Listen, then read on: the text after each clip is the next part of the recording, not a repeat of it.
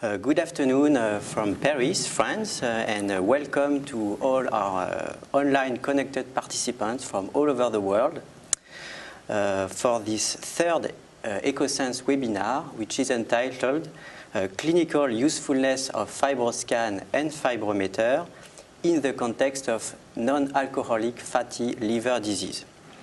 My name is Marc Landau. I am in charge of the clinical training for Echosens, and I will be the moderator of this session.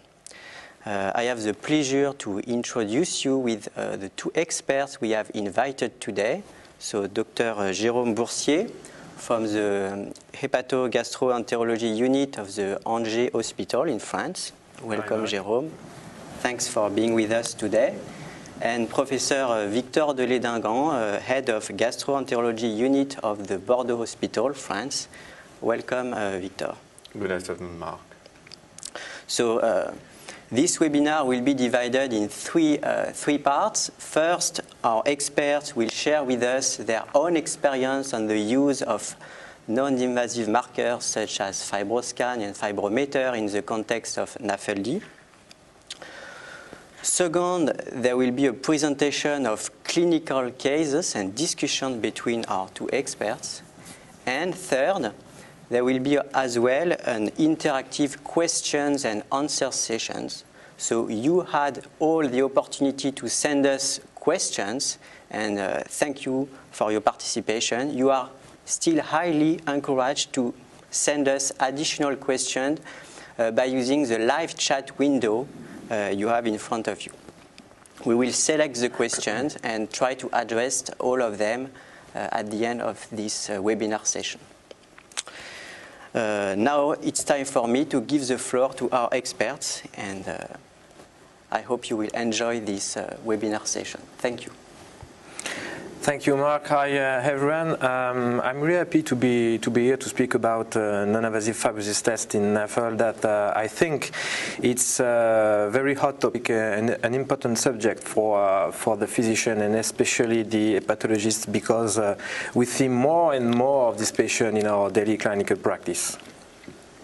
So maybe to start, few words about natural history and the epidemiology of NAFLD.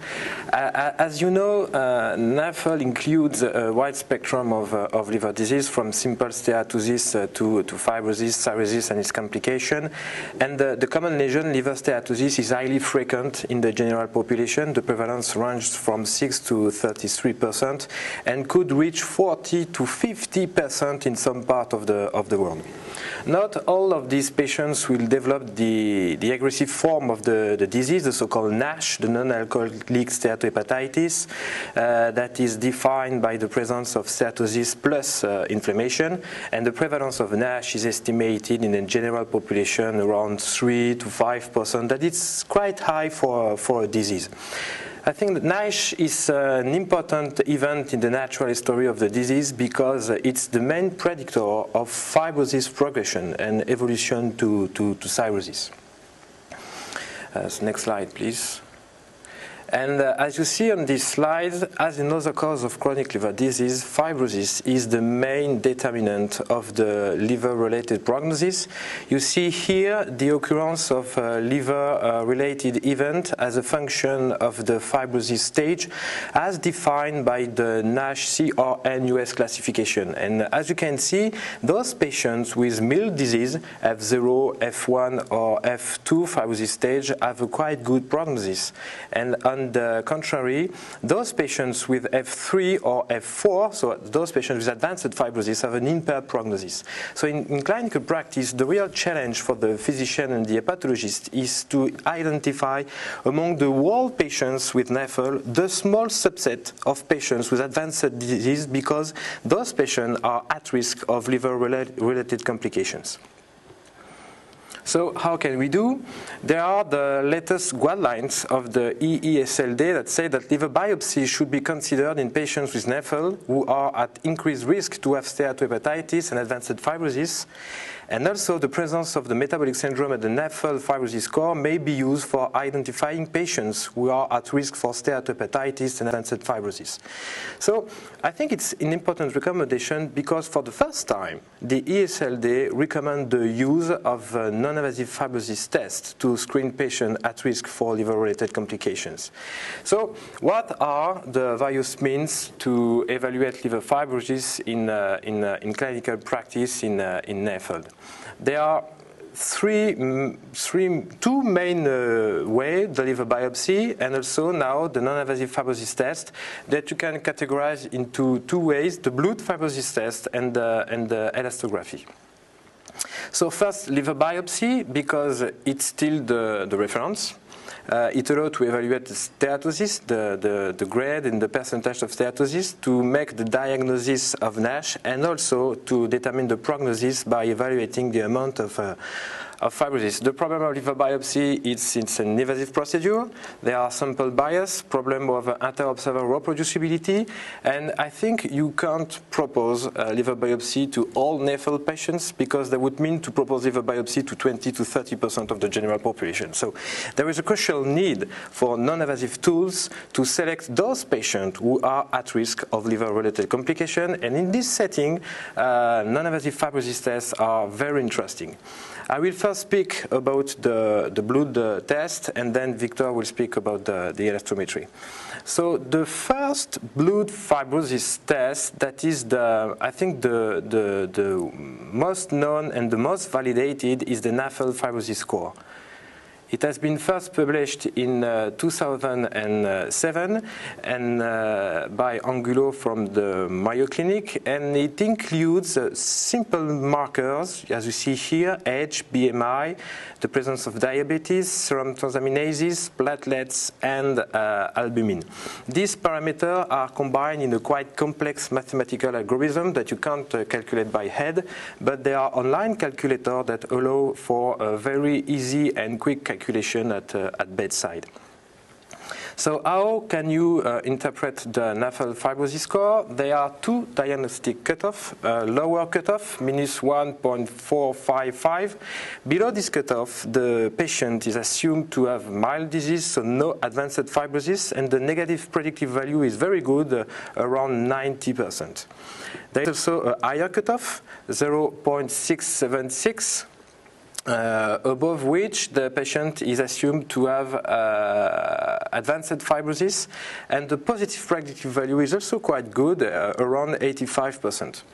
The problem, I think, with the NAFLD fibrosis score is that there is a gray zone between these two cutoffs, where the diagnostic remains undetermined, and according to the publication, you see that in this gray zone it's approximately half and half of the patients who have no advanced fibrosis and half of the patients who had advanced fibrosis, and around 30 to 50% of the patients fall in this gray zone where the diagnosis is undetermined. The next blood fibrosis test is the FibroMeter that has been first published a little later in 2009. As the NAFLD fibrosis score, it includes very simple parameters: the weight, the serum transaminases, platelets, glycemia, and ferritin.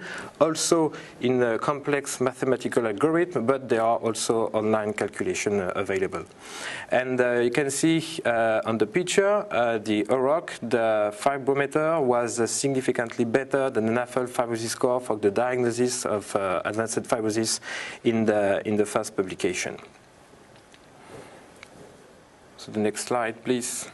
Thank you. Here there is a table that summarizes the diagnostic performance of the FibroMeter. First, you have to understand that the fibrosis stage here on the left column are those of the METAVIR scoring system, and now in publication about non-invasive fibrosis test in NAFLD, most of the publication use the NASH CRN US classification. That is not exactly the same that the METAVIR staging. If you want to have a very simple equivalence, you have to understand that F3, F4, according to the US classification, is equivalent to F2 F2, F3, F4 according to the Metavir scoring system. So here you can see on the first line that FibroMeter NAFLD was more accurate than the NAFLD fibrosis score for the diagnosis of advanced fibrosis, and there was no difference for the diagnosis of cirrhosis. Next slide. I think that another advantage of the FibroMeter is that when you obtain the results after asking for a calculation, you have this kind of fibrosis classification that gives you an estimation of the fibrosis stage from the blood test results. You see here that the FibroMeter results range from 0 to 1, and here the black bar show you that the diagnosis on the estimated fibrosis stage is around F2. So there is no gray zone.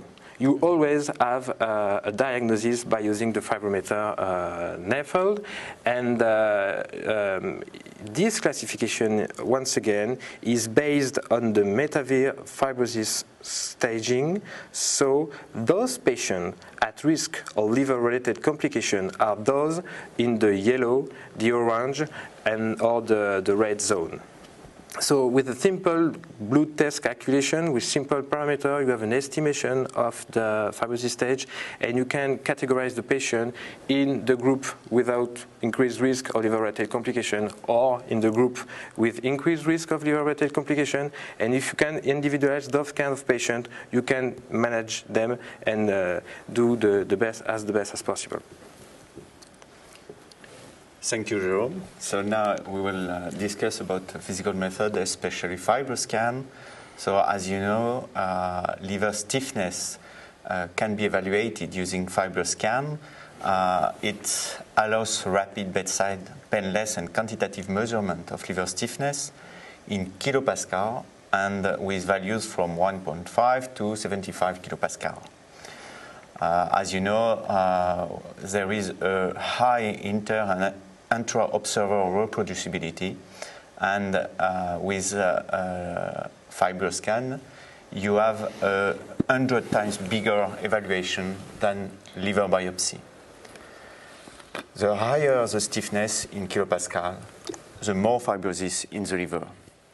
So in NAFLD, the first study was published using mProbe, and as you can see on this slide, on the left, using FibroScan and liver stiffness measurement with an OROC of 7.9, you have a very good negative predictive value for the diagnosis of severe fibrosis, as you can see here on the left.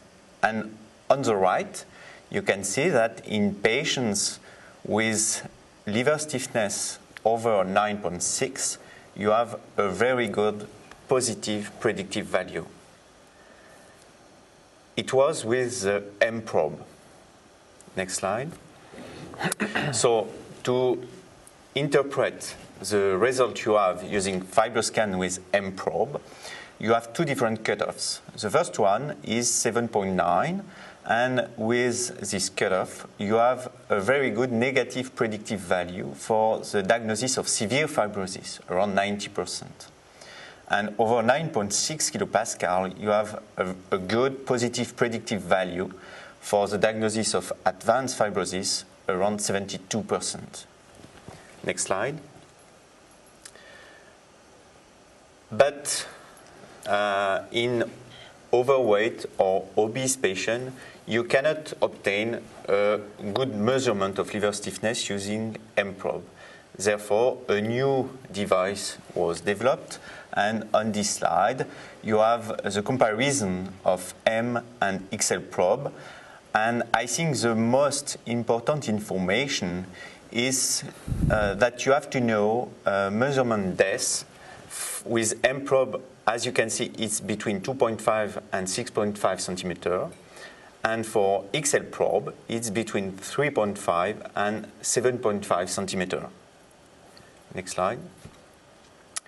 Therefore, another study was published, and in this study, only NAFLD patients were included, and both patients had M and XL probe examination, And as you can see, no difference was observed between AND and XL probe for the diagnosis of significant fibrosis, severe fibrosis, and for the diagnosis of cirrhosis.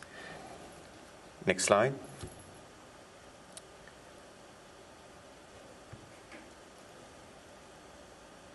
So, which cutoff do we have to use with XL probe for the diagnosis of severe fibrosis in NAFLD patient?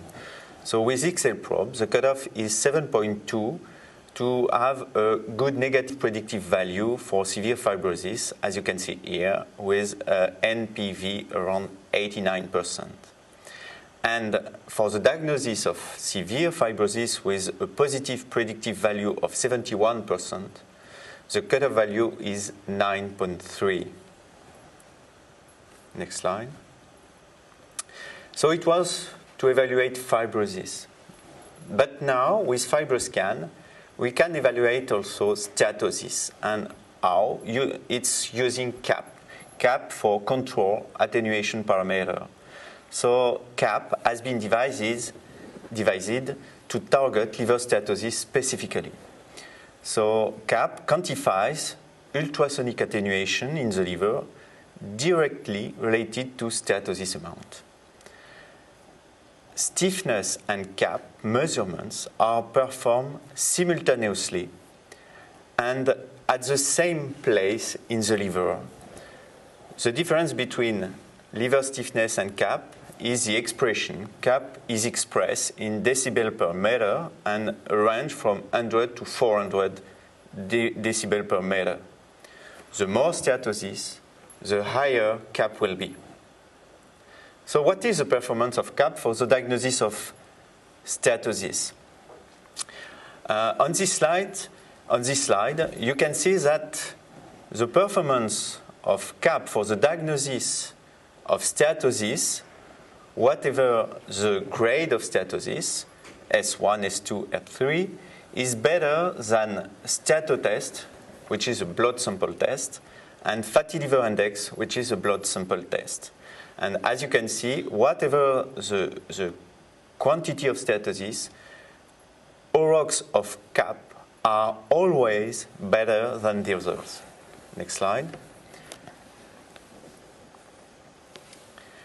But maybe the most important with CAP is that CAP is associated with all parameters of the metabolic syndrome. As you can see on the left, you have on the first figure, A, all parameters the patient have for a metabolic syndrome, from 0, no parameter, to 5, all parameters of the metabolic syndrome. And as you can see, CAP increases according to the number of parameters of the metabolic syndrome the patient has. You can see on B figure that in patients with metabolic syndrome, CAP values are higher than in patients without. You have the same result in obese patients and in patients with diabetes or patients with elevated waist circumference.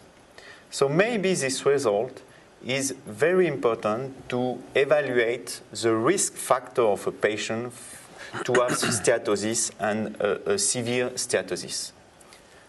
Next slide.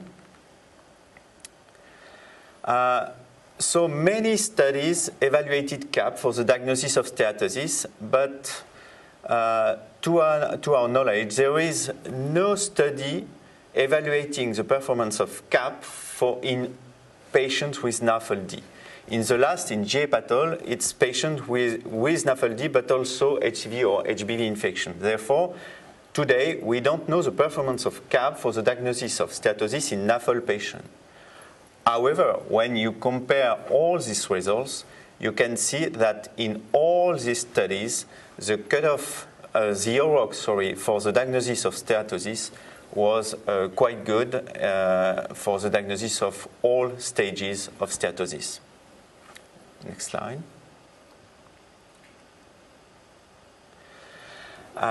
We will present during ASLD meeting in 2 weeks the first result of the diagnosis of steatosis using CAP using XL probe.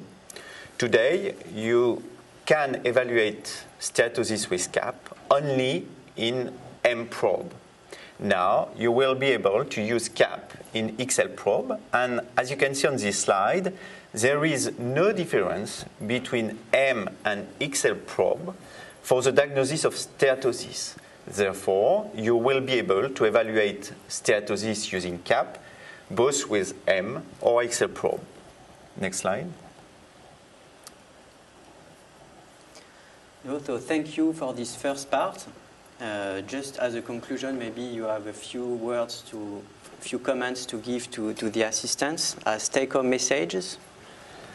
So, in clinical practice, you have FibroMeter NAFLD, NAFLD fibrosis score, and liver stiffness measurement by FibroScan, which are accurate methods to rule out or rule in advanced fibrosis in NAFLD. Their prognostic values need further evaluation. Now, steatosis can easily be diagnosed using ultrasonography for steatosis over 30%. And steatosis could be quantified and followed using CAP measured by FibroScan. Thank you. So I suggest now to start to discuss different clinical cases you built for this webinar. So maybe Jérôme, you would like to start to present clinical case number 1, and then we'll have opportunity again to discuss. If you have any questions related to these cases, again, feel free to send them by using the live chat. Thank you. Thank you, Mark. So by these clinical cases, we try to illustrate what happened in the real life, but be sure that in real life is always more complicated. So let's have a nice discussion, ask all the questions you want, and we will try to answer them. So the first clinical case is a 48-year-old female. She has past history of arterial hypertension that is treated by losartan. She is obese with a BMI of 31. She has elevated serum transaminases. The glycemia is quite normal, as the triglyceride and the HDL cholesterol. The HBV and HCV are serology are negative. The ferritin is normal, and the ultrasonography shows bright liver.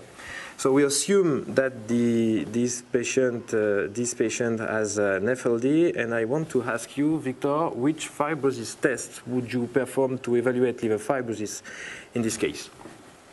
So, Jérôme, I think this patient has only one factor, one parameter of the metabolic syndrome.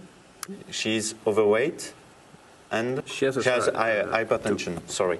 So I think with only two parameters, I think there is no severe fibrosis, as I assume. So first, I will start with only one test, and it depends what you have, a blood test or a FibroScan. So what did you do? Okay, so we have the answer on the screen before speaking about it. So, sorry. So I think you're right. The ACLD guidelines say that the more criteria of the metabolic syndrome there is, the higher is the risk of NASH and significant or advanced liver fibrosis. So here it's not the case. So there is only two criteria of the metabolic syndrome, and we know also that the non-invasive test, either the blood test or the FibroScan, have a very good negative predictive value. So in this case, I would start only with one non-invasive test, and as you can see on the slides, they are all in agreement. If you do the NAFLD fibrosis score, it's minus 3.413, that is below the lower threshold. The FibroMeter NAFLD is also very low, and the FibroScan is below 7, 5.6 kilopascal. So they are all in agreement. If you start with one, you will have a diagnosis of no advanced fibrosis, and I think it's sufficient. And the liver biopsy confirmed the diagnosis. The fibrosis was very low, F1 stage according to the NASH-CRN classification. In the cases, we will all give the classification of the NASH-CRN to be homogeneous. And so I think you're right. The context is good. The negative predictive value of blood fibrosis test is very good. So I think in this case, only one non-invasive test is sufficient. Okay, clear answer. Maybe next clinical case. Thank you. So the second clinical case is a 33-year-old female.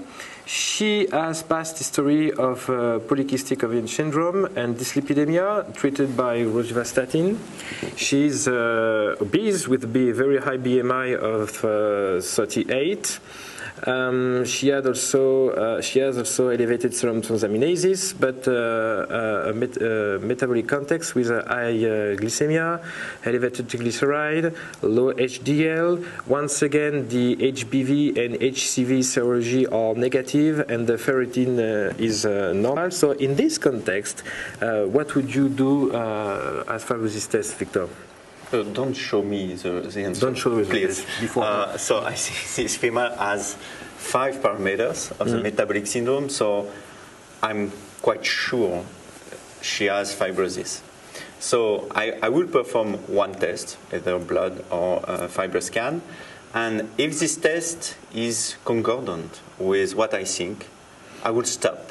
But if I have a test and the result is no fibrosis or mild fibrosis, I will perform another one because I think, according to all parameters you showed, I suspect a severe fibrosis. But what did you do? It's exactly this. Do you know these patients? You know the history? You know the answer? No? I even the old male. So show the results, please. It's exactly this because it's a real patient I see in clinical practice. And I started the liver fibrosis evaluation with a FibroMeter NAFLD. And as you can see, the results was absolutely normal, 0.01. So this suggests with a very high probability the absence of advanced fibrosis. And not also that the NAFLD fibrosis score was also negative. I think that the first message is to know that if a blood test is negative, other blood tests will probably also be negative. So if you want to do a second test because you don't trust the results, because you think it could be a false negative, I think if you want to do a second test, when you start with a blood test, you have to change the method. You start with a biochemical method, a blood fibrosis test, then you go to a physical method like the FibroScan. And in the other side, if you start with a FibroScan and you want to do another test, you have to do a blood fibrosis test. So I started in this patient with a FibroMeter NAFLD, but like Victor, I was quite surprised of these very normal results in the context of a high metabolic syndrome. So I did a FibroScan, and the results was high, 11.9 kilopascal. So there was discrepancy between both methods, and we performed liver biopsy that confirmed that there was advanced fibrosis F3 with bridging fibrosis on the histological evaluation. So be careful. There could be false negative results, false positive results also, and sometimes, depending on the context, it's very interesting to combine both methods, biochemical and a physical method, to reach better negative predictive value and even more better positive predictive value. But Jérôme, does this mean that FibroScan is always better than blood sample? I didn't show a clinical case where FibroScan was false negative with a no. I think that it's quite equivalent. There are situations where blood fibrosis tests are wrong and could be corrected by the FibroScan, and there are also the opposite. As I said at the beginning, life is never simple. Okay, so I suggest now, because we have enough time, to maybe start to try to answer the questions that were sent to us by email or by using the live chat. So maybe we will start with the first one, which has been sent by several people. Question from John. John asks us, does steatosis, according to your experience, significantly affect the liver stiffness measured by FibroScan in NAFLD patients?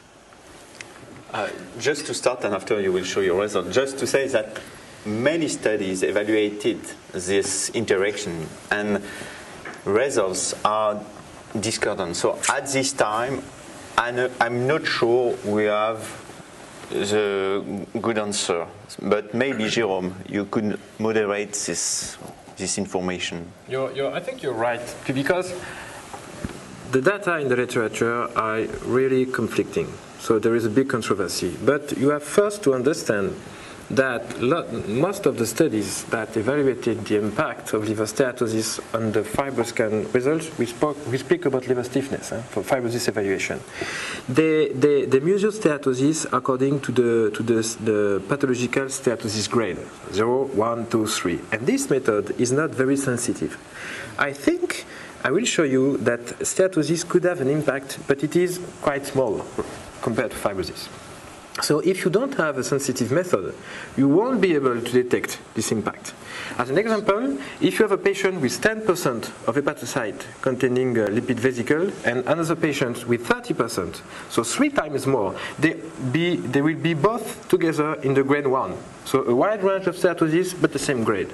And on the other side, if you take a patient with 30% versus a patient with 40, it's not a so big change, but there is a change in the grade.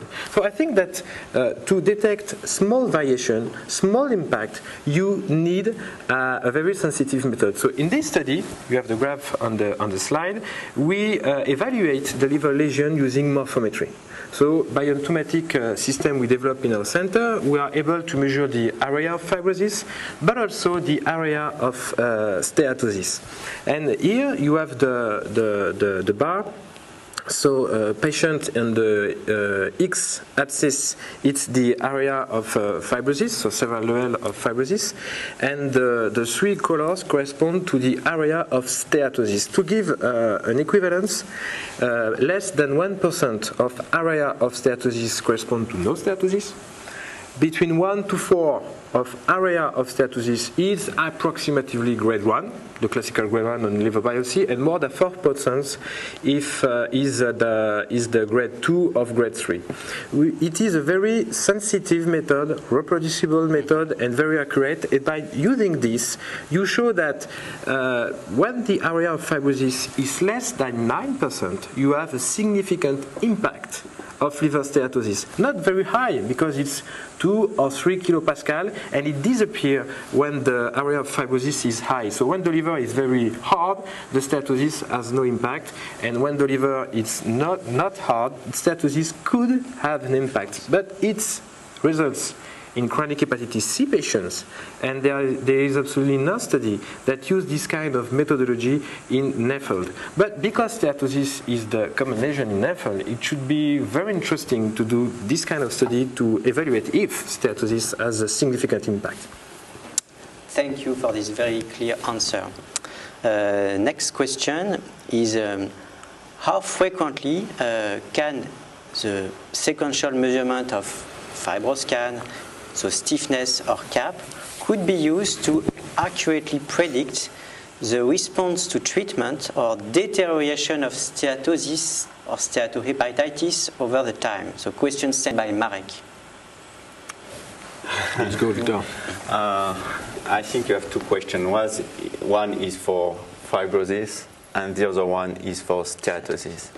As you know that even in treated patients, and for example, HBV patients or HCV patients, after virological response, you need many, many months and years to observe a degrees of liver fibrosis if you perform a liver biopsy.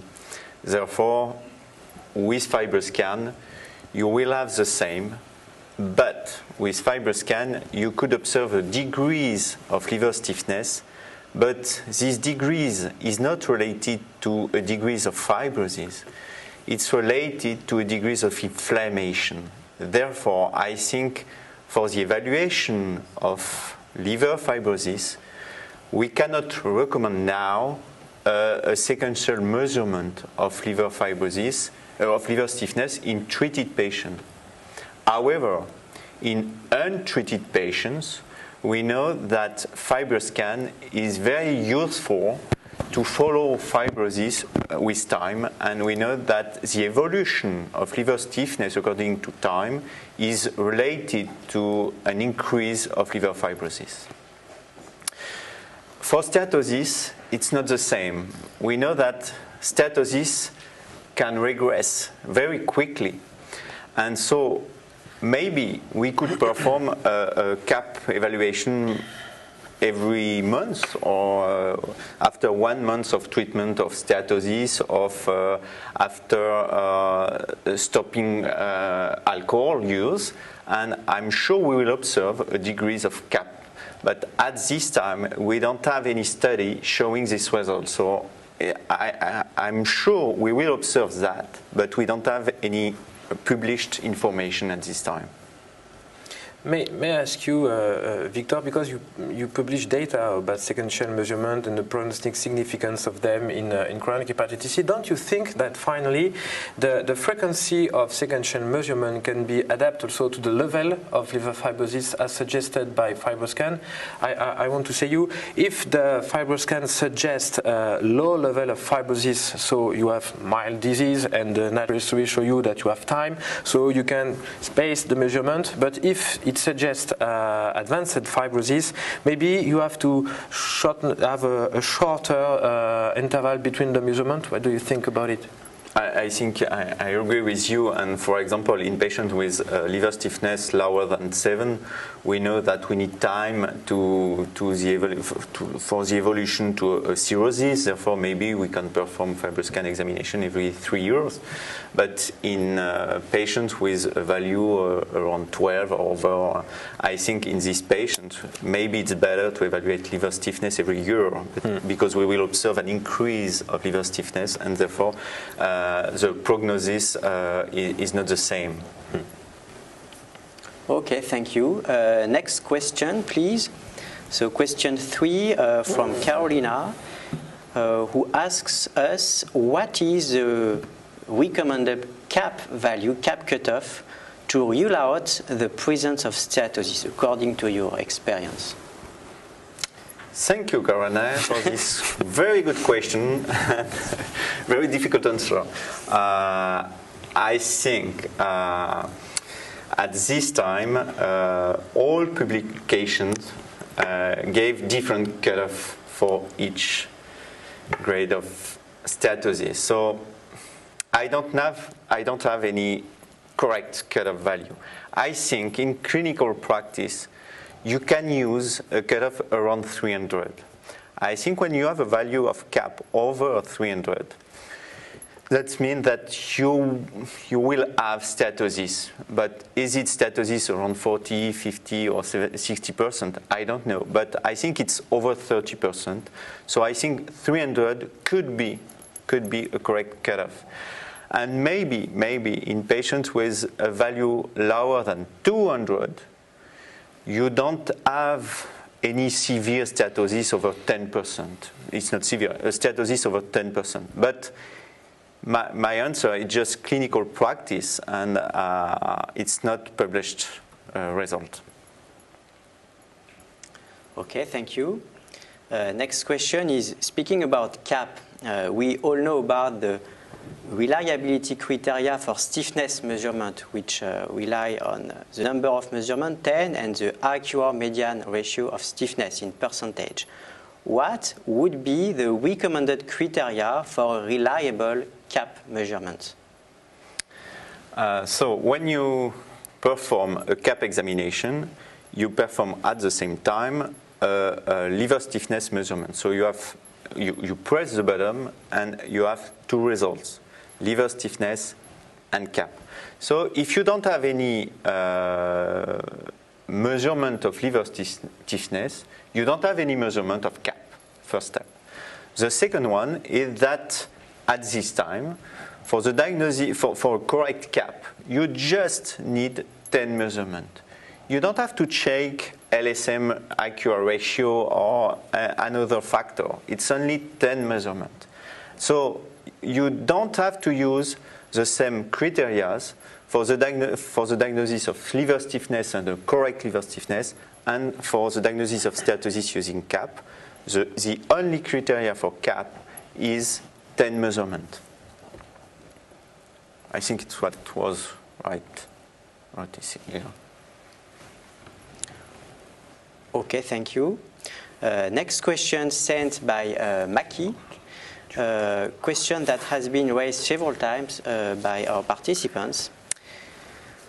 What are the causes of discrepancies observed between FibroScan M and FibroScan XL probe stiffness measurement performed on the same patient? It's what I said before when you had the comparison between M and XL probe. One information you have to know, thank you very much, is the measurement depth of M probe and XL probe.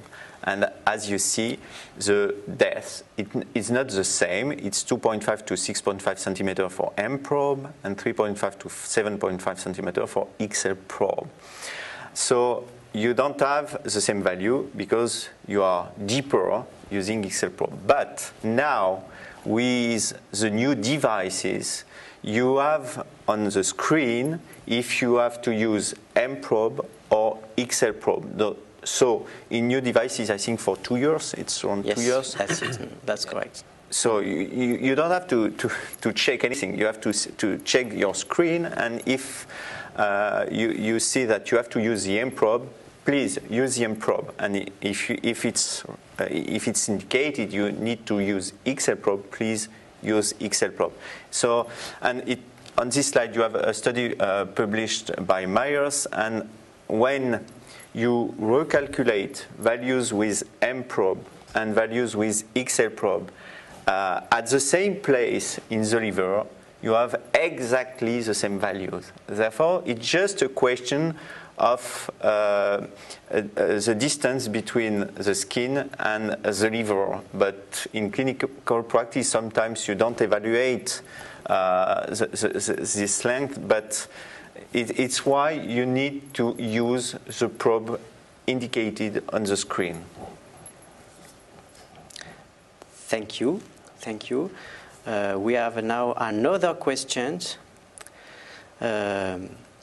which is about FibroMeter. Question number 6. Is it possible to identify simple steatosis from non-alcoholic steatohepatitis based on stiffness, based on CAP or FibroMeter results in combination with the ALT levels?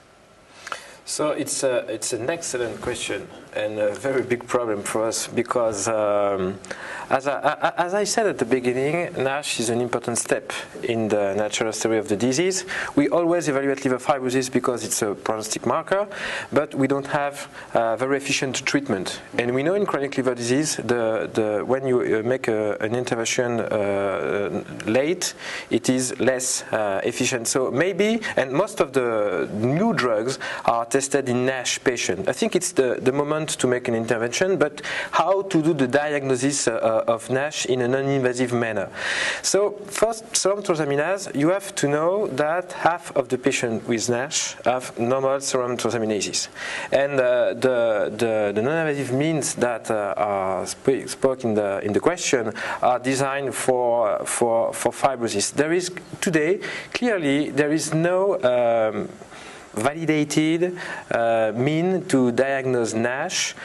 Some blood parameters have been tested, like the CK18, with very interesting results at the beginning, but in larger studies with more patients, the diagnostic accuracy was not so high.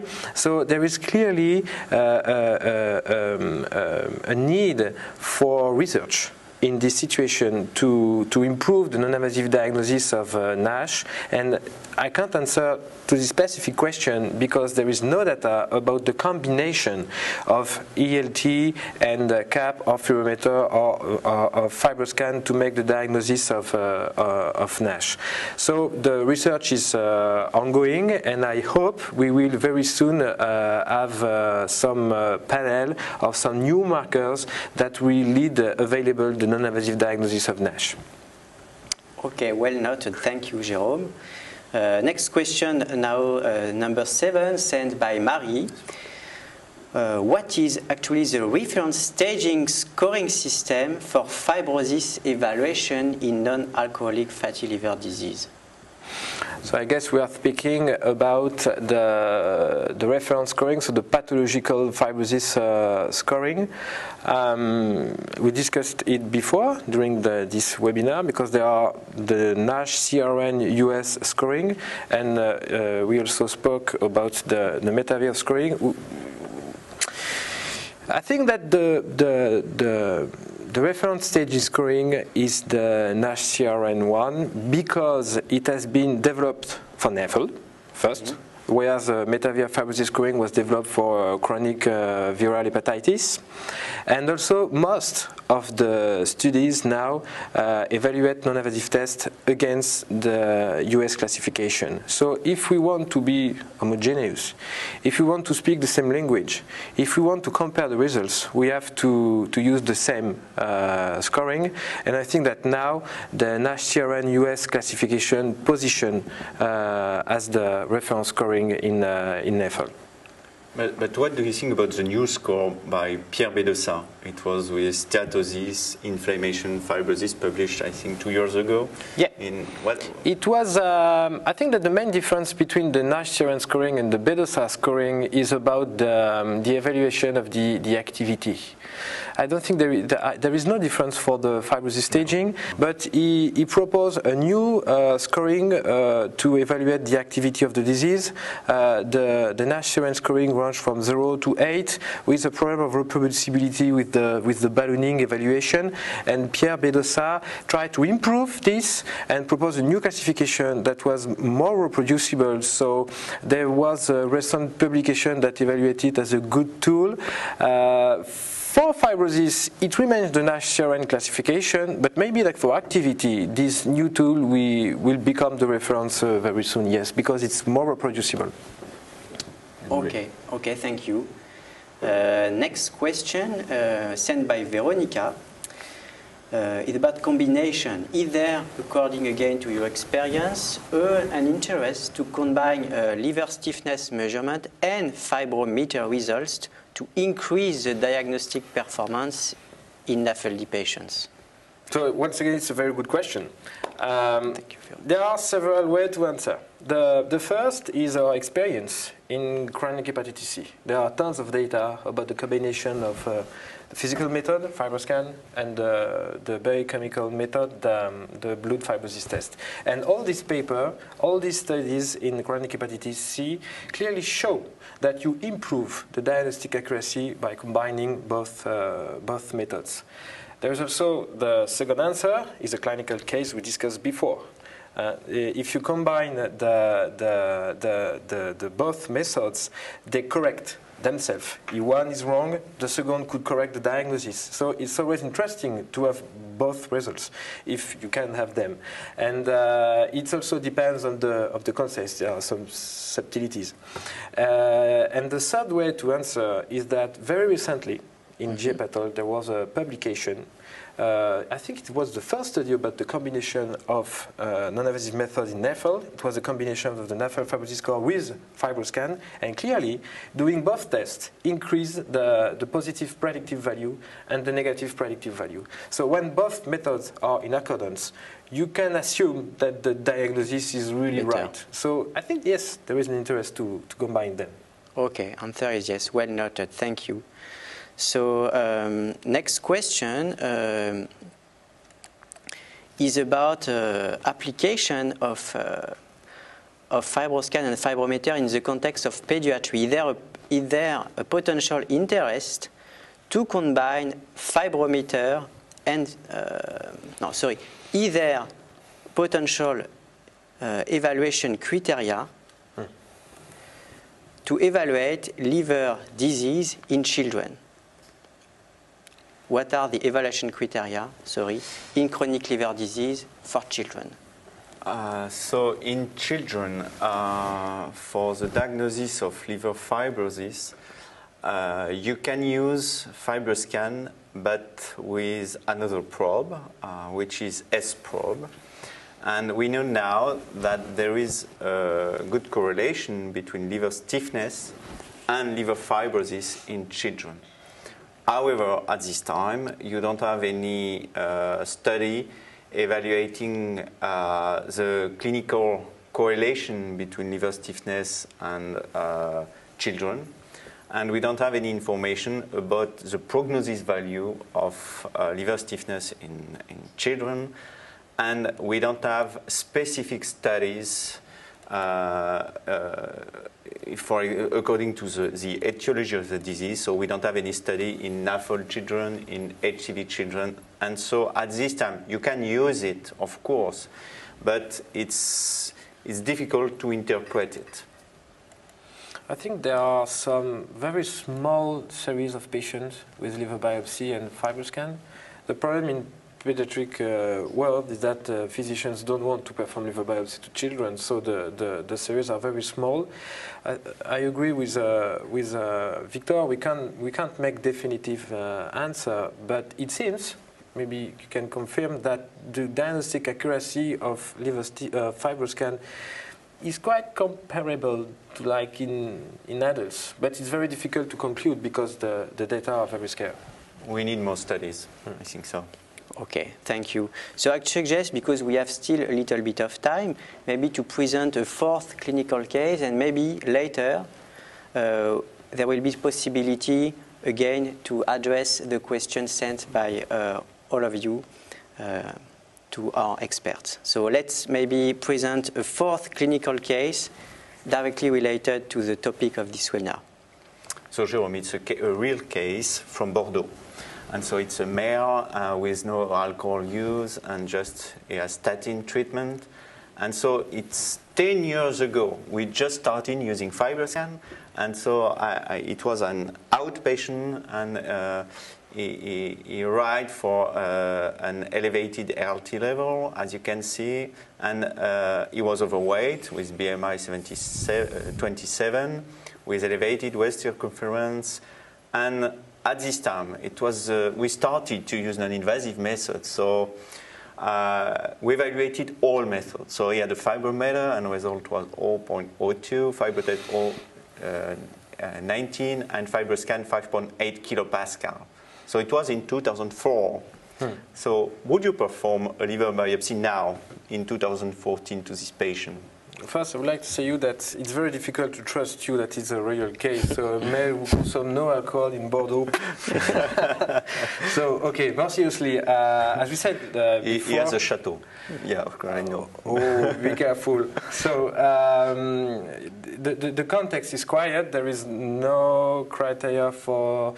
Only one, the elevated waist circumference for the metabolic syndrome. And statin. And statin. So two criteria. The negative predictive value of non-invasive test, either the blood test or the FibroScan, is very good. The results are very low. So I think I won't do a liver biopsy. I will trust all these results because they are very low, the negative predictive value is very good, and they are all in agreement. Okay, so no next liver slide. biopsy. But what did you do? But you will have all the story of this patient. It's a 10-year story. So next slide. So it was on 2004. I hope we have the story, but yeah. So as you can see, in 2004, we performed a liver biopsy. And as you can see, fibrosis was F1 and steatosis was 15%. And therefore, every year, we perform an evaluation of liver fibrosis, so in 2005, 6, 7, 8. And as you can see, except once, in 2007, the FibroTest was higher for another condition, I think so. But as you can see, FibroScan was quite stable, except in 2008. But he was obese at this time. So he was 27 in 2004, and now his BMI is 32. Next slide. So you will have the story now. So as you can see now, in 2009, 10, and 11, he had another examination, and as you can see, everything is stable. Next slide. And the end of the story in 2013, we performed a third biopsy. You have to check that in 2009, we performed a second liver biopsy, and fibrosis was always F1, but with an increase of steatosis, around 70%. But at this time, his BMI was 32. But as you can see, liver stiffness was quite stable. But in 2013, I performed another liver biopsy because at this time, he had an elevation of ALT level. And as you can see, fibrosis was always 1, and steatosis was around 40%. And as you can see, in 2013, all parameters are in accordance with histological result, liver stiffness, fibro test. I don't have FibroMeter, but it was F1. And as you can see, CAP was 355, and steatosis was 40%.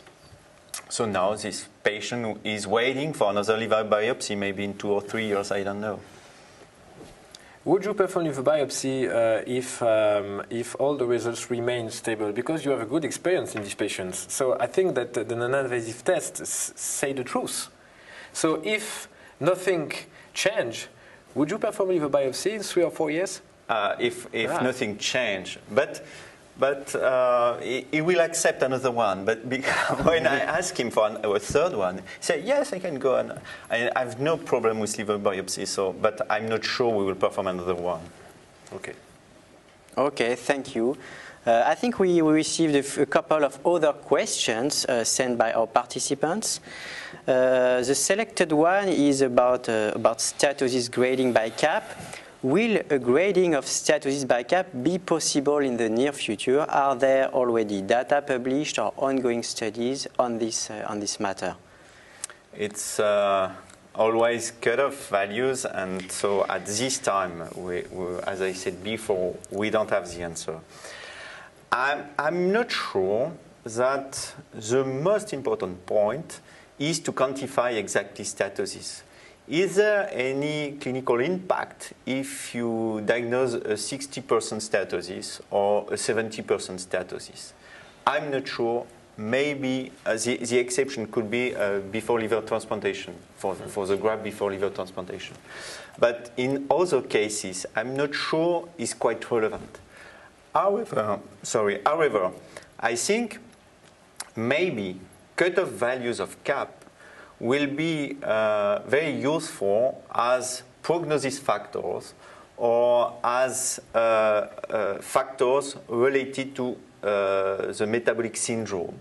So I'm not sure we will have correct cutoff for CAP values, but CAP will be related to clinical information and clinical prognosis. And maybe it's this way we have to go. Okay, thank you. Very clear. Maybe we have time for our last question. Last question just sent by one of our participants. Do you still need FibroMeter after performing a FibroScan examination? If yes, when? It's always the question of do I need one test or two tests? I think it's not FibroMeter after FibroScan or FibroScan after FibroMeter. So you have a context, you have an estimated risk, and the non-invasive test allows you to increase the probability after doing the test. Clearly, in our center, it's very easy to have both. So we always perform both tests because we know that in certain situations, one test can correct the error of the second test. If you don't have the two tests, you have to first do the one you have and do the question, is it in accordance with the context? As we said before, there was a huge metabolic syndrome with a very normal FibroMeter. And it happens also sometimes that you have a very high context of metabolic syndrome and a quite normal FibroScan. In this case, I'm very careful because I don't want to miss advanced fibrosis in my patient because these patients need to be cared. Of course. So if I have any doubt, clearly I do both. You do both. Okay. Okay, thank you. So I think our third webinar session concludes now. I would like to thank you for sharing your experience with all of us today.